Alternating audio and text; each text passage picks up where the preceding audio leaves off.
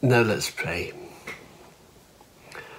Our Heavenly Father and our God, how we thank you that through the medium of science, I guess, as we record this service, we can meet together in a very real way in your presence and reflect for a little while upon your greatness, upon your character, and upon all the blessings that we receive from you.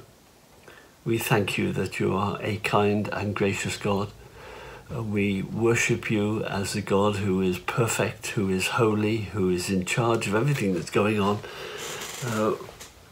And in the world in which we live now, we need that, to know that someone is in control, someone who is in charge, who knows the end from the beginning, and who has the power to work out that plan according to your will and purpose. You're the God who does everything well. And although we find it hard to see what's going on at the moment, from your perspective, we can only see it from our perspective, and we are discouraged by it and disheartened by it and frustrated by it.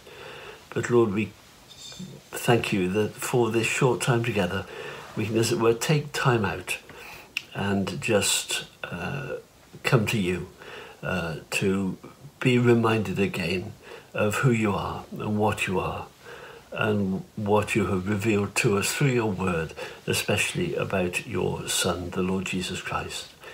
So we come to you in his name and pray that you'll bless us as we spend this time together. In Jesus' name, amen.